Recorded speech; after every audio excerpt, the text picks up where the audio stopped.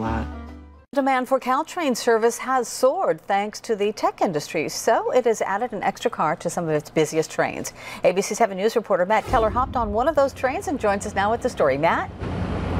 Well, Cheryl, it's a pretty simple formula. You need more room, add an extra car, and Caltrain did exactly that with a few of its trains, and passengers are happy to see the changes. Silicon Valley is booming like never before. Need proof? Check out the crowds on Caltrain. Standing room only. Uncomfortable standing room only. The Caltrain system is busting at the seams with 4 years of consecutive monthly ridership increases.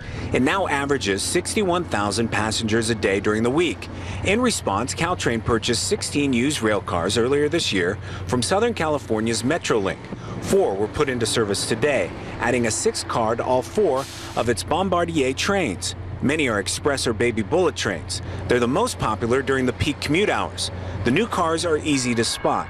They have navy blue paint on a white background, standing out next to the red and gray cars. This is train 323. It's a baby bullet train, and we're in the 6th car. It's an extra car that provides passengers 150 more seats, giving them a little bit more elbow room, and also provides more standing room. The remaining 12 cars not in service yet need more repair work.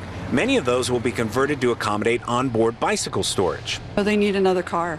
It'd just be really helpful because in the morning, even at 5 a.m., some of the bikers get turned away at Palo Alto because there's just no room. It will take a while before those 12 remaining cars are put into service. Caltrain estimates that those cars will be on the tracks within the next year or so. Reporting live in San Jose, Matt Keller, ABC7 News.